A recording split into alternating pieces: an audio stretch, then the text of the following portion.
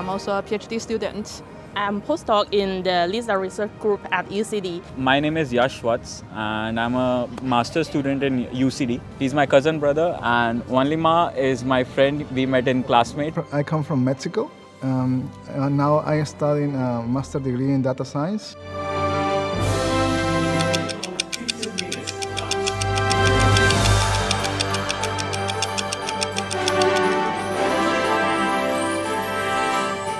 We all live very far away from, not very far, but I live in Bray. So yeah, we did took the early bus and I came here, yes. Yeah, and normally on weekend, I would just watch some movie and go to the pub with my friend.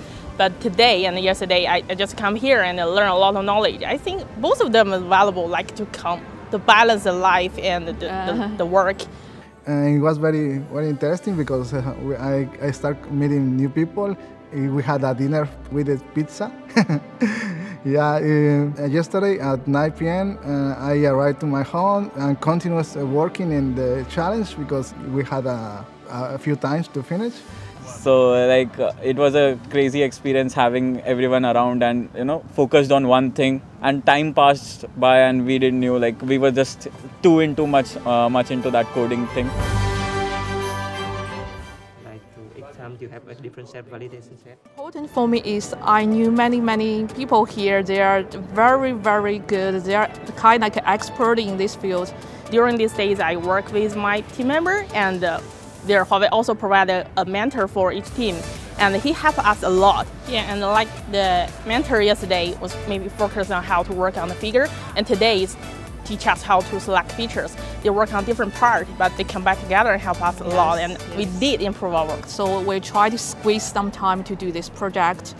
And then last night, because we got some good advice from our manager, we need to just test it if it works or not.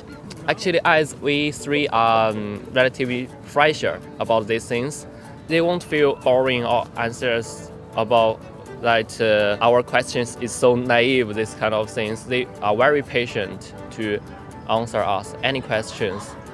Yeah. Mentors were there to explain the logic behind what's we were difficult about. I was stuck at a point and I asked the demonstrator can you explain me the logic behind it, how we are getting less code and how we can improve it.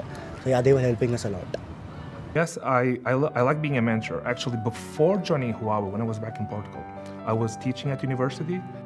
Teaching is about growth, and I think this competition specifically is very good because there's nothing to go wrong. You're not trying to beat a deadline.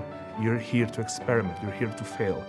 Yes, well, I would say with these students, they're pursuing their PhDs and master's degrees, and so they have a lot to offer in terms of new ideas. So I would say I learn as much from them as they learn from me as an educator, but it's great to see this talent.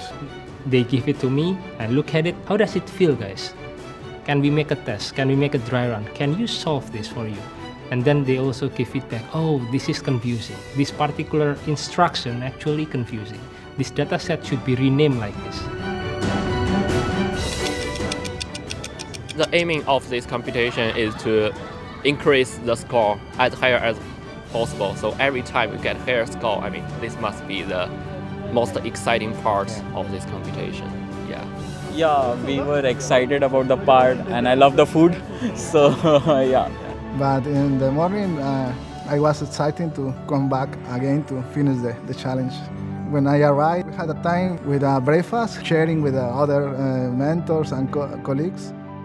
Okay, the first place is... I hope we have this last and last. I don't want this to be repeated again in person.